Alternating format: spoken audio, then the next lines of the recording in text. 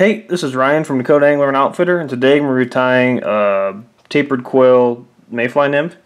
It's about as easy of a fly as you're going to find, and it works incredibly well. So I've got a size 16 Daiichi 1530 in the vise right now. You could use a lot of competition style hooks, would work great too. And I'm using 50 denier Semperfli Nano Silk thread in brown. So start your thread at the front of the hook. Trim off your excess. And I'm going to take about, I don't know, 4 to 6 strands of Coq de Leon for a tail.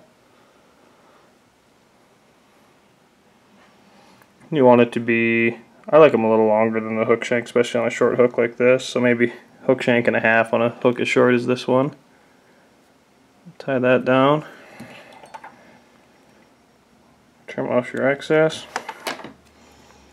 Bring your thread to the back, about even with the barb, maybe just a little forward of the barb. Out there looks good. Then I'm using a Hemingway's synthetic tapered peacock quill. I'm using yellow olive here. You can tie it in whatever color you like. So I would take it and tie it in. So the bottom side of it's adhesive actually. So take it and tie it with the adhesive side facing you. And then bring your thread up about a hook eye behind the eye, I would say. And start wrapping this. This stuff gives you a really nice, that dark edge, it gives you a really nice kind of lifelike look to it as well.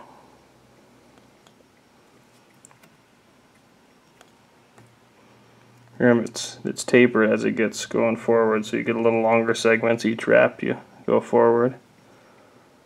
So go about to there. Give it about 2 wraps. This Semperfli thread, you can tie stuff down with hardly any thread wraps.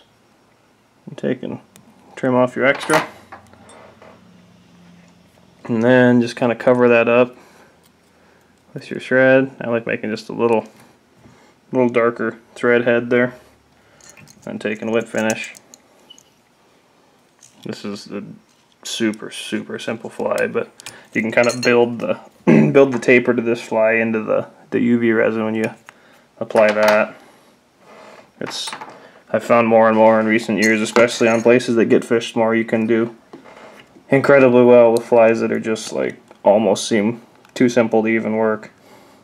Stuff like this, and just having a fly like this and various different colors to kind of match different insects is about as good of a bet as anything, it seems like. And this fly too makes a great midge pattern if you take and just trim the tail off of it.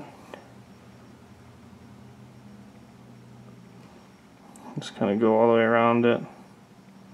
Give it all a nice even coat.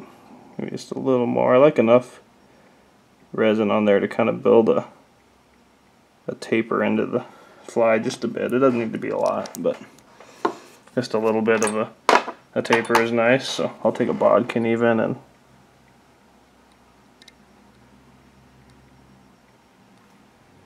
yeah, we'll put just a little more resin on there, I think.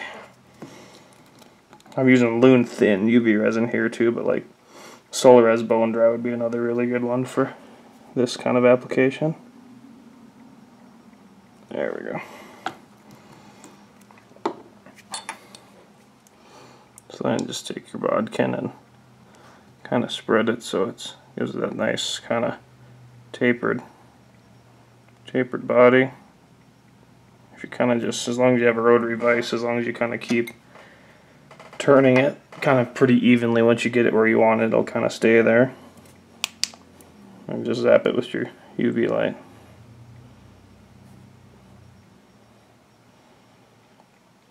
It looks too easy to work, but I can't tell you how many times I've taken a fly like this and put it on as my 5th fly in a spot, and all of a sudden you're catching fish in a spot where you weren't catching any before. So tie it in whatever color your local fish like. We do really good on kind of yellows and olives and blacks locally here, but you can tie this fly in whatever color variation you'd like. Thanks.